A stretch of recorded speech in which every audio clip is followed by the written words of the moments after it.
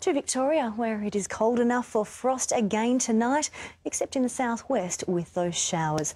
And those showers should spread right through tomorrow, mainly in the afternoon.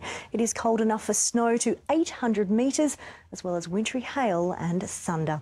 So closer in, and this is the wet day across Melbourne. Widespread showers that are cold and could bring small hail and rumbles of thunder.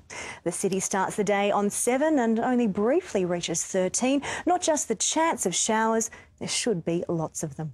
To the 8-day outlook, and we look dry or mostly dry from Friday all the way through to Monday. And we're starting to warm up. We're 14 on Friday, 16 Saturday, 17, then 18. Here is some wet weather next week. It'll come and it'll go, but it is quite warm in between. So it's a proper reminder of winter tomorrow. We've got cold temperatures, frequent showers, maybe some hail and thunder. Mitch?